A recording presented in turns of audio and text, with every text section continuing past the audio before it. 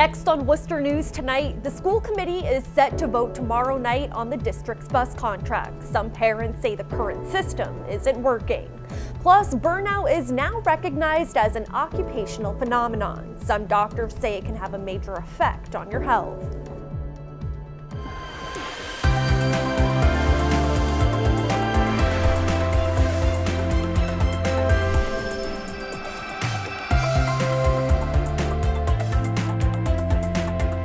Good evening and thanks for joining us. I'm Olivia Lemon. A cool day in central Massachusetts, and it could get even cooler tonight. There is a chance of frost conditions with temperatures as low as 36 degrees. Let's get a first look at our local forecasts for more. Hey there, good evening. I'm meteorologist Pamela Gardner. Across Worcester this evening, it's going to feel like fall, cool and crisp, and we stay that way for the rest of the night. Overnight tonight, already dropping into the upper 40s by 11 o'clock, a clear sky, and overnight lows will be in the low to mid 40s. But in some areas, some of the suburbs, some outlying areas could reach the mid to upper 30s, such as Jaffrey, 36 degrees. Patchy frost possible, but in Worcester in particular, staying just a touch too warm for it. Boston, 47 degrees. We have more 40s to the south and to the east, but it could be a frosty night across western Massachusetts and even across northern parts of New England. Tomorrow afternoon, we slowly increase the temperatures, upper 60s to low 70s across central Massachusetts, and the gradual warming trend continues for the weekend. It's going to feel more like summertime with highs nearing 80 degrees. Our next rain chance doesn't move in until next week, and specifically maybe for the first day of fall. I'll show you all the details in your 10-day forecast. Worcester School Committee could vote as early as Thursday night on the district's transportation contract. Some leaders say Worcester should run its own system, while others say they should keep the contract they have. But some parents say the current way is unacceptable. Our Chandler Walsh is in Worcester with more. Chandler. Olivia, the Worcester Public Schools currently has a contract with Durham School Services to provide transportation for students, but the contract is up next year. The district's only new bid option was also from Durham, so the decision now is to stay with the company or run the district's own bus company. Alerts for late buses aren't new to Nick DeAndrea. He says his daughter's school bus was late every day last year. 163 days, the days that they weren't late, they weren't on the bus. So when they were on the bus, they were late. DeAndrea created a Twitter account for parents to notify each other of bus delays. He says bus operator Durham School Services needs to step it up.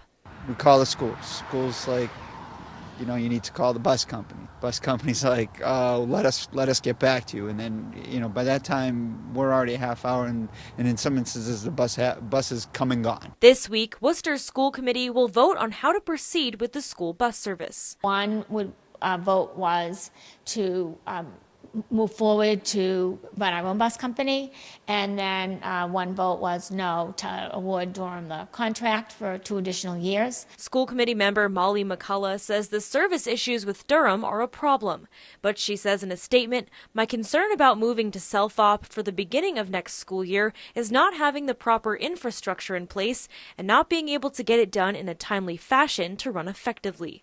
While McCullough is in favor of giving Durham another contract, others disagree and say a self-operated system would save millions of dollars. DeAndrea says giving Durham the contract would be awarding them for late buses. Durham has not earned it, and the bid that they proposed doesn't provide any change. DeAndrea says having an app to track the buses would also be helpful. The district hopes to have this up and running next month. In Worcester, Chandler Walsh, Worcester News Tonight. Starting April 1st, single-use plastic bags will be banned in Worcester. The City Council voted 11-0 on an ordinance at Tuesday's council meeting to ban lightweight single-use checkout bags. The ordinance will not include banning plastic bags for things like prescription medication, produce, and meat. It will also be up to retailers whether they want to charge customers for other bags provided. The decision will be back before the council for final action in 2 weeks. In an effort to keep residents safe from EEE, Westboro's Board of Health votes to cancel all nighttime activities. Westboro is at critical risk for the virus. The board voted on canceling all activities on school and town-owned outdoor property after 6 p.m. The requirement is effective today. They will revisit the requirement at their next board meeting in October. The WRTA introducing a new online reservation system at their monthly forum today. Representatives from the Transit Authority are looking for members to become part of its test group. Today's forum was held at the Worcester Senior Center. The WRTA is hoping to get more seniors involved. The online trip reservation system will allow riders, those who choose to book their trips via an online portal. Seniors also had a chance to discuss any issues they currently have with the WRTA and looked at ways to fix them. Massport's new CEO visits the Blackstone Valley Chamber of Commerce Wednesday to encourage businesses and community members to use the Worcester Regional Airport. Lisa Whalen says she wants local businesses and city and state leaders to persuade airlines to come to Worcester. Whalen says right now a majority of people still choose to fly out of Logan Airport even if they live closer to Worcester. She hopes the airport's recent marketing campaign will bring in more passengers. We're here today to talk about getting people to choose Worcester, whether it's for business or for their personal travel. We have so many options, and the cost and convenience of flying out of Worcester makes a big difference for people here in central Massachusetts. Massport has made $100 million in infrastructure improvements to the airport since taking ownership over a decade ago.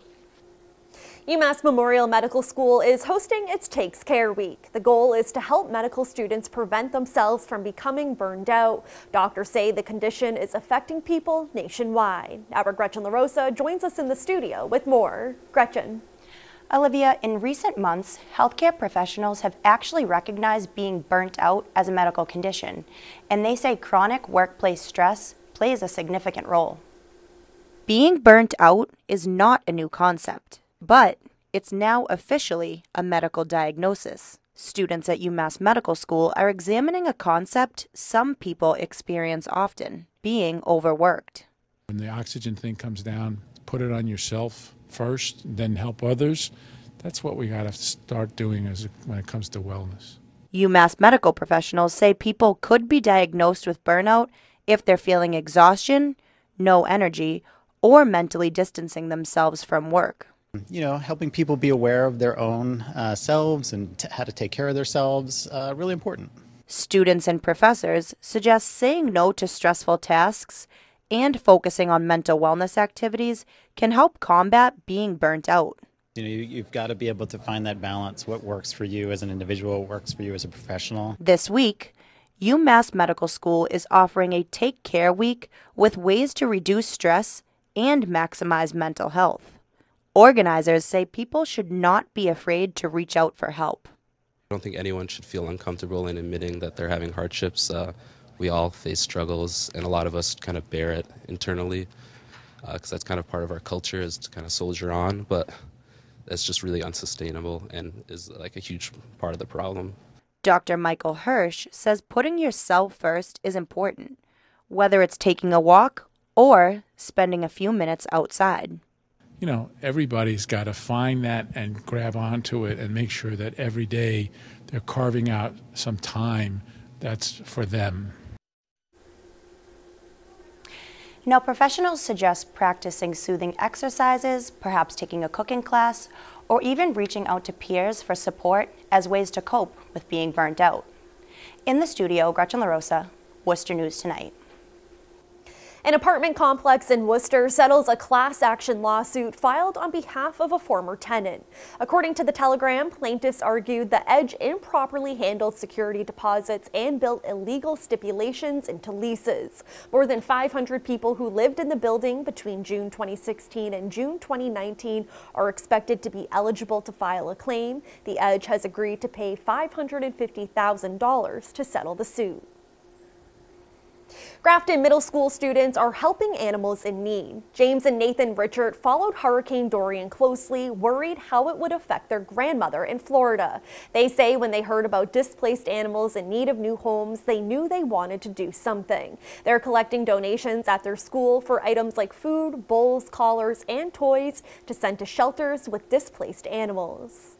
We love pets, and I would feel bad if my pet got hit or my pet was displaced or my pet had to leave to go to a new area. It feels really good knowing that we can at least somewhat help all these animals, and it's a really good feeling knowing that some of these animals are gonna stay alive or at least be a bit more welcome or more comfortable.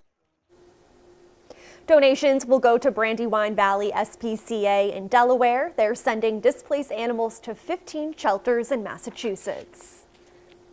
Raising awareness of women's rights, a Brazilian artist paints a mural on WPI's campus. Using graffiti, Pamela Castro painted a mural of Abby Kelly Foster. Foster was a major figure in the 19th century women's rights movement. Castro says it's important for arts to be a part of every field and area of study. I asked people from here to suggest me a woman, and they suggest me these incredible women's rights activists and abolitionists, and I saw that it was perfect to be in this wall. WPI is hosting their Arts and Sciences Week. The mural is in the campus's Salisbury Lounge. A new Wallet Hub study ranks Worcester as one of the least fun cities in America. Worcester ranked 161 out of 182. The study looked at 66 key metrics ranging from fitness centers per capita to movie costs to average open hours of breweries. Wallet Hub defines a fun city as a place with a little bit of everything for everyone. Boston was ranked 38th, Providence ranked 87th. Becker College receives $1 million in assistance to create the new ASA Center for Digital Learning. The Research Center hopes to pioneer significant advances in digital learning and promote career exploration for students. Becker, an American Student Assistant, says the center will be a space of media development, allowing students to work on a variety of projects. To basically be able to create and study how kids, as early as middle school, learn in the digital space. So it can be a game. My hope is that it's going to be fun. Our students are so excited. This will be part of their game studio class, working with their faculty. It's approximately 45 students. It's both for a class, but also just for real-world experience, trying to get that experience so when I graduate, I can get right in the door.